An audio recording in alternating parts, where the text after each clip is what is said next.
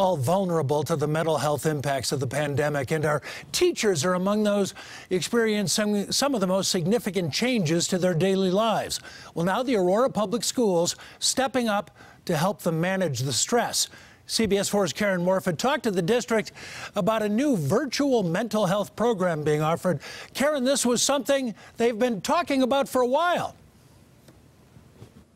Jim, even before COVID, they were trying to get more mental health tools to their teachers and their staff. When this happened, it became even more important to make this happen. And when schools closed, it became a priority.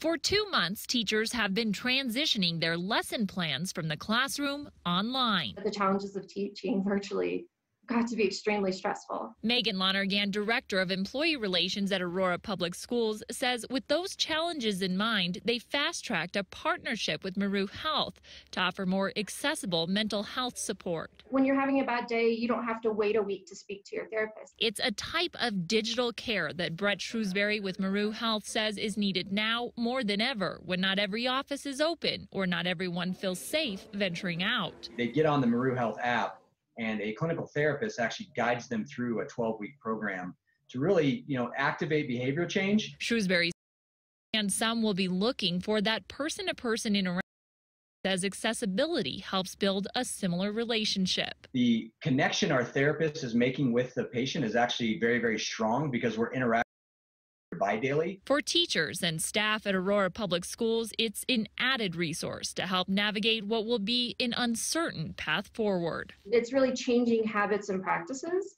rather than just intervening at the moment of crisis. Now, in addition to the smartphone app, that program also uses a wearable biofeedback device as well. Now, this is also free to anyone in the district. Live tonight, Karen Morfitt covering Colorado First. Thanks, Karen.